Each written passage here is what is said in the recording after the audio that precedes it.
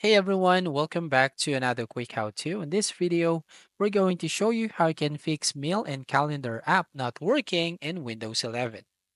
So first up, go to the search icon and type right here, add or remove programs.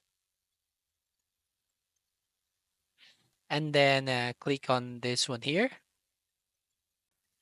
Now from here, as you can see all the installed apps on your device. And then just need to go to the search box and type Mail and Calendar. Just type mail and you'll find mailing calendar here. And then click on the three dots. Now click on advanced option. So here on advanced options, scroll down and find the terminate button. So click on the terminate button. And once you've done here, click on this repair button here. And then once done, again, finally click on the reset button. So once you've done this one, just have to again go to the search icon and type or check for updates.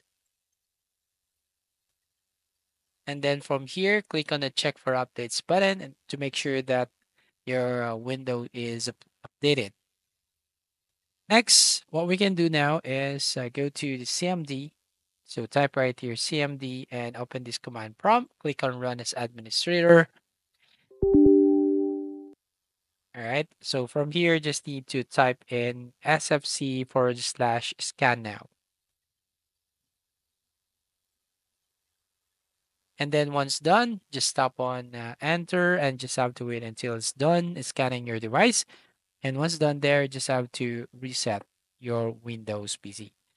So that's all. Thank you for watching. Please like and subscribe and see you in the next video.